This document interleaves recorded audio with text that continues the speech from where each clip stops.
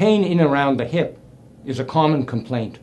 Generally, pain from hip disease is felt over the anterior groin. Pain laterally may be trochanteric bursitis or from the back, and pain in the buttock is almost always from the back.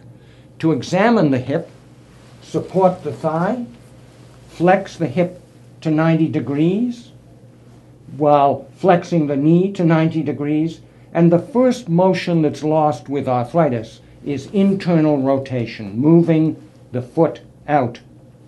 External rotation can be examined, and if both of those are normal, the hip is likely intact and in good health.